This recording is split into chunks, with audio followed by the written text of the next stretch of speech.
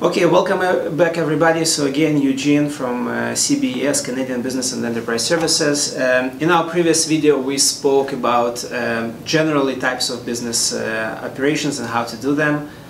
Today I would like to emphasize our attention on sole proprietorship, to talk more in detail about benefits, drawbacks, and how to make a decision technically. What are the questions that you have to ask to yourself and give an answer, and based on them to decide if you want to do it as a sole proprietorship. Before I start with the sole proprietorship, I'll just say what I didn't say in our previous video, and that I'm not going to talk much about partnership. As you could already understand from my previous video, I'm not a fan of this type of business operations. I don't think anyone can benefit from it. So we'll concentrate mostly on the two types, as sole proprietorship or as a corporation. Along the way, I'll give maybe a short video with the explanation how you can find yourself in a very big troubles doing it without proper registering or through the partnership, which, as I said, I don't like.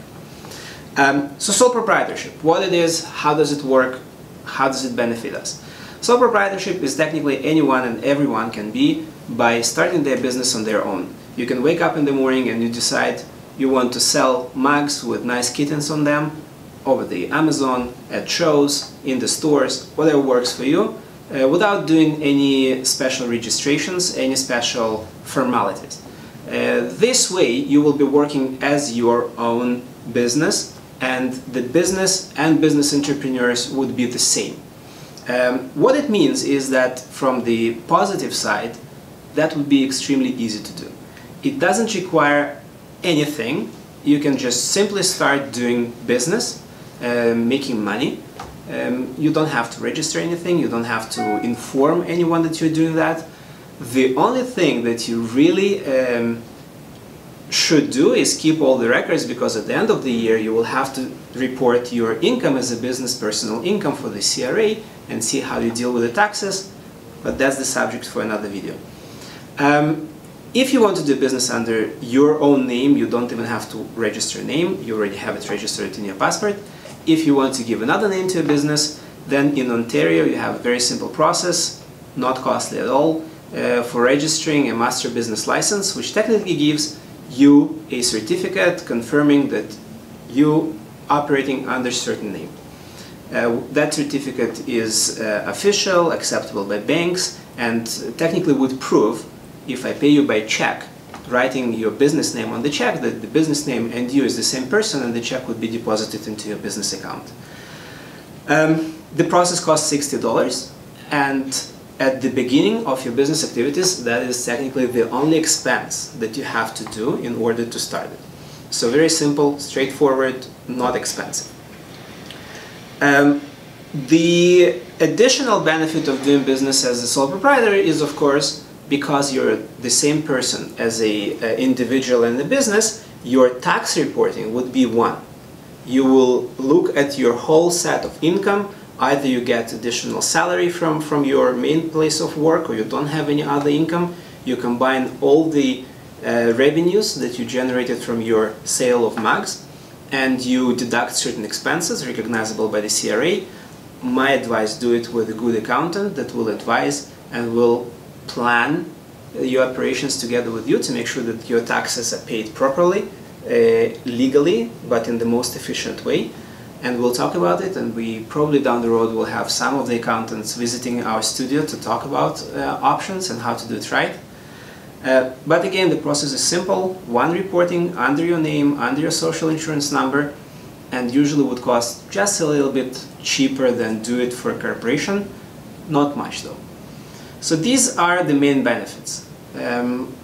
Along with that, being a sole proprietor brings certain liabilities. And liabilities we generate through every single activity in our life. When we drive a car, we're liable for following the law and not making accidents, preventing damages to other people. Same thing with business. So in as innocent activity as this painting and selling mugs could be, there are certain liabilities even if in this type of activities. For example, what if you use a paint that is toxic and could be dangerous for people's health? What if the mug that you use isn't quality enough and pieces of it would fall off during someone drinking coffee and making person choke? These are just simple examples, but the point is, those liabilities are generated by your business, and because you are your business, they're generated by you. That means that if I was a person who got damaged by your actions, I would be suing you personally and directly.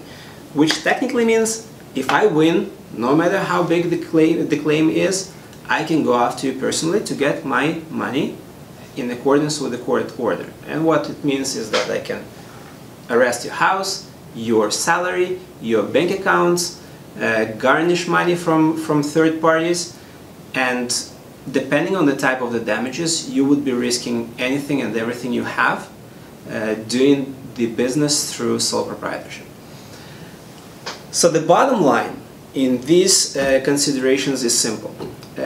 I usually would advise my clients or friends or whoever asks about how to do the business, do sole proprietorship only in a very limited set of circumstances. When you are not expecting too wide of an activities. You want to do something small, I would call it hobby. You want to do it part-time, after hours, weekends, working alone without bringing other participants such as investors, lenders, partners. Then sole proprietorship could be a good thing. It's a very simple way to do, cheap way, doesn't require any special knowledge, and will give you a better chance of doing something small, simple, in a very simple way. In our next video we'll talk about the corporation, and when we'll compare it to the sole proprietorship, you will see how the drawbacks of one are being resolved by the benefits of the other, which considerations should affect you in making the decision to incorporate, and some other things that could be interesting for each of the decisions, because there's so many factors that are involved: taxes, liabilities, financial relations, future growth, bringing partners in, diversifying your operations. All these questions can affect your decision how to start the business. So follow us, subscribe to our channel, leave your comments, leave your questions. We're here to answer them happily, and I hope to see you again in a couple of days with a new video about the incorporation. See you soon.